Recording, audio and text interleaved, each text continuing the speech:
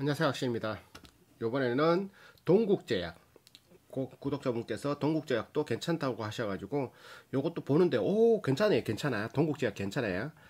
유한양행은 3조 원이든가 요거는 한 1조 초반대인 것 같은데 시총이 이것도 괜찮아요. 영업이익과 순이익이 꽤 괜찮게 나오고 무기들이 많네요. 오라미디, 인사돌, 헤라 뭐지? 그 뭐 가보자. 일단 홈페이지 제품 인재상 뭐 사회공헌 이렇게 나오고 인사돌 맞지? 마데카솔 알잖아 우리 이거. 헤라민큐 갱년기 나 안 먹어봤고 센시아 들어봤지? 오라메디 또 뭐 있노? 치센 이런 거 판시딜 이런 거 요 좀 신기해 맞지? 이런 거 역사관 바로가기 이렇게 헤라민큐 오라메디 이것만 해도 매출이 한 27%인가 17% 하여튼 쭉 꾸준히 나오는 무기들이 있어. 얘들만의 무기. 자, 기업 소개부터 볼게요. 기업 소개, 기업 이념, 미션, 비전, 핵심 경영 이념, 핵심 가치, 동국제약의 내 모든 미션, 비전, 트릴리언인 연매출 1조 달성 2025년. 아직 얘들 4천억 조금 못 되는 거 그런데. 그러고 핵심 경영 이념.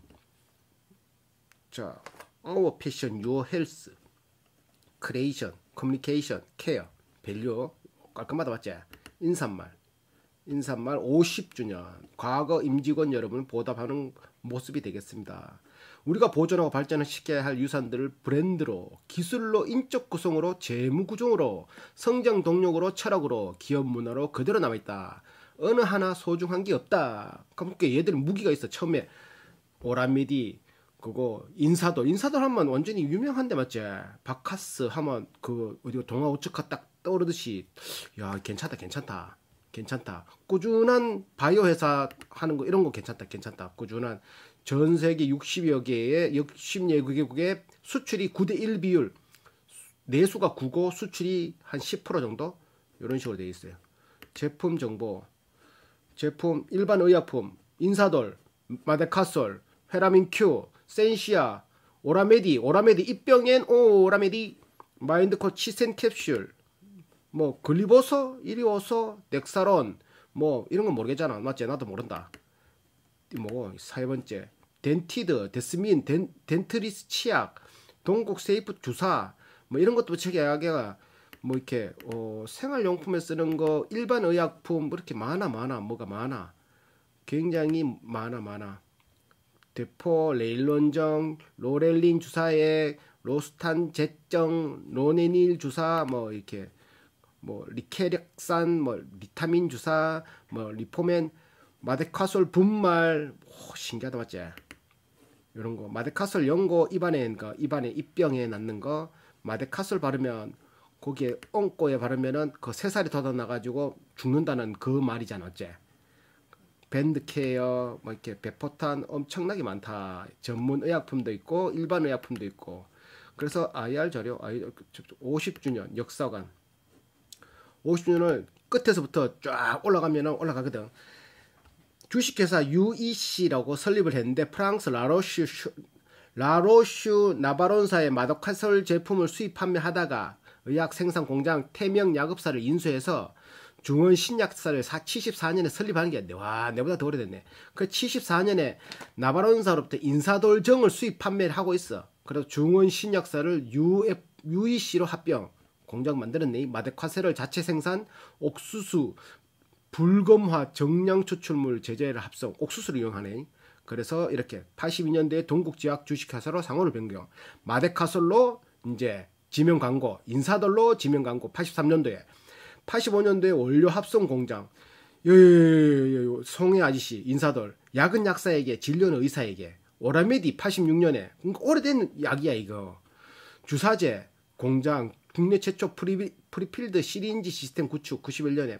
KGMP 1공장 인증 획득, 3공장, 2공장, 강남구 대치동에 동국빌딩을 본사 이전하고, 상공장 93년도에 만들고, 와 커진다. 상공장 KGMP, 미노클 첨부제 뭐 이런 거, 미노클린 첨부제 국산 신기술 인증 획득 95년도에, 성실 랍스테자, 프로포플 KT 96년에, 특허관리 우수업체 주사형 KGMP 만들고 상공장 중소기업 기술개발 부분 이사장상 2000년에 수상하고 계속 간다.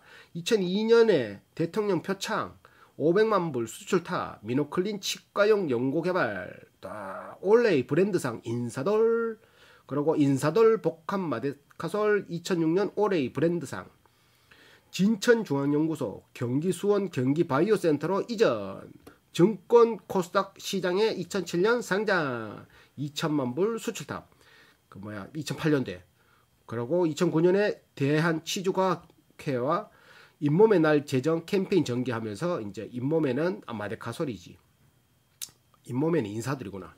마데카솔 국민 대표 브랜드 대상 수상 12년 혁신형 제약사 선정 맞지 오래됐다. 인사돌 플러스 14년에 센텔리안 24 론칭 마데카 크림 첫 판매 뭐 이런 거. 와 이게 브랜드 하나가 이래 무섭다니까. 바카스카만 동아오죽밖에 생각 안 나잖아. 뭐 이상하게 자연강장제는 무조건 바카스로 부르잖아. 바카스 한 병 줘라 바카스. 무조건 바카스 아니라도 바카스. 무조건 그래 되는 거지. 라면 하라 하면 그냥 신라면 무조건 떠듯이 동국 브랜드의 힘은 그런 거라니까. 초록우산 어린이재단 사회공헌사업 헌무협약. 그래서 얘들이 요번에 보니까 기부금을 19억을 냈더라고. 작년에도 19억 정도 기부금 냈던 것 같은데 기타 비용으로 19억 기부금을 이만이 내더라고. 와 크다 맞지? 회사 볼만하다. 대표 브랜드 아까 봤지? 마데카솔, 센시아, 뭐 치센, 프로포폴, 로데린 데뽀 뭐 이런 게 판시딜, 센시아, 오라메디 모른다고. 마데카솔 인사도 마데카솔 모른다고. 마데카솔 얘들 나가 새살이 송송 엉꼬에 딱 바르면은 죽는 거 그거 고문을 하는 그런 것들. 대표부 사회공헌 받고 자 윤리경영 이걸 어떻게 알아? 고객에 대한 투자에 대한 임직원에 대한 경쟁사에 대한 사회에 대한 이런 것들을 한다. 그래 조금 보인다. 공장 소개. 공장 1공장 와 깨끗하게 색깔만 이래 맞지? 색깔이 와 이거 좀 차분하게 보인다 맞지? 연두색 넣고 저색 넣으니까 2공장 동국제약 2공장 와 3공장 색깔이 좋다 맞지? 아나나이 본다. 아나나이 은은하이 스몰 볼륨 프렌타날 뭐야 저게 750리터까지 생산 가능하단다. 주요 설비 이런 거 있고 공장 같다. 동결 건조 주사제 천연물 추출 공장. 천연물이면 그거잖아 그거. 천연물에서 이제 뽑아내 가지고 우리 그 뭐 건강식품 얘들도 건강식품 그거 하더라고. 그래가 그런 것도 있다. 화장품 쪽으로도 하고. 화장품 가볼까? 본사 가볼까? 본사는 갈락하면 어디고? 미래에셋 타워 강남 소방서 건너편에 서울 강남 경찰서 건너편에 삼성역 무역센터 1번 출구에서 내리가 똑바로 가다가 두 번째 사거리에서 딱 우회전하면 돼. 공장 가볼까? 공장은 이 어디고? 진천 광해원면 진광로 1103 치면 돼. 걸어간다고? 안돼 차 타고 가야 돼. 자 제품 정보 받고 제품 소식. 동국 세이프트락 손주사 1g 허가사항 변경. 와 손주사를 1g을 넣을 수 있단 말이야? 신기하다. 하여튼 뭐 이거는 의약품이니까 모르잖아 이거. 뭐 어디 쓰는지 레트론정, 레트로졸 이게 얼마나 팔리는지를 보면 돼. 프로포폴 2% 프로포폴 수출용 허가. 프로포폴이 우리나라에서 만드나? 아니지? 아이깨지? 레보나 허가사항 그건 잘 모르겠다. 마데카솔만 알지 나는. 오라메디 액 허가사항 이런 것들을 홈페이지에서 잘 볼 수 있고 제품 소식 받고 IR 자료 재무정보 재무상태표 볼까? 자산이 계속 증가 부채도 증가 자본도 증가 부채 자본 계속 증가. 자 그러면 별도 필요 없고 손익계산서 매출액 350억 400억 480억 증가 영업이익 550억 55억 10억이다. 550 그럼 이거 4,800억 쏘리 3,500억 4,000억 4,800억 오 이거 500억씩 여기선 800억 증가했네. 그럼 영업이익은 500억 550억 680억 올해는 좀 더 올라가겠지. 아니다 올해는 내가 갑자기 기억 안 나는데 조금 덜 올라갔던가 비슷하던가 그랬다. 그래서 매출이 계속 올라가고 있다. 영업이익률이 14% 대단하다 맞지? 순이익률이 12%. 그러니까 영업이익률에서 순이익률 2% 정도밖에 안 떼잖아. 세금 떼고. 그러니까 잡스러운 떼는 게 별로 없다. 잡스러운 거라 그러면 뭐 이렇게 은행의 차입금이나 이런 것들이 떼는 게 별로 없다. 그러니까 재무가 탄탄하다 이런 말이지. 깔끔하다 이런 거지. 공시는 전자공시 그거 보면 되는 거고. 자, 게시판 뭐라 적어놨노? 뭐 중고나라인가? 없다. 게시판 없다. 연구개발 연구동이 3개고 연구 인력이 80몇 명인가 81명인가 그래. 지속적인 경기바이오센터 여기도 있고 뭐 제재 관리하는 데도 있고 한 3군데 이렇게 따로따로 떨어져서 연구 관리를 하고 있더라고요. 이렇게 있어. R&D 전략, 사람 중심 연구 개발, 제품 중심 프로젝트에서 기술 중심, 고객 중심 프로젝트, 사람 중심 연구 개발, R&D 슬로건 이하 동국의 고유성. 괜찮지? 괜찮잖아. 괜찮지 이 정도만. 연구활동, 인간의 삶 질 향상 목표라는 주요 연구활동. 중앙연구소는 신약에서 소재까지 휴먼 헬스케어 전 분야에 대한 연구개발을 하고 있고, 글로벌 토탈 헬스케어 R&D 센터로 성장하기 위해 역량을 집중한다.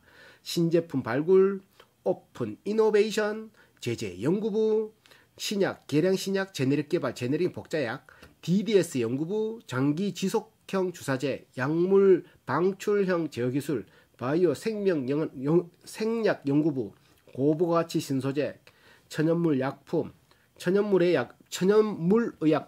건강기능식품 개발, 뭐 이런 의료기기 연구부, 하이드로겔 기반 제품 개발, 골관절염 치료제 개발, 비임상 연구부, 약효, 양리, 독성, 분석 연구법으로 구성되어 있다. 이런 것들. 신제품 개발 열심히 하고 있다.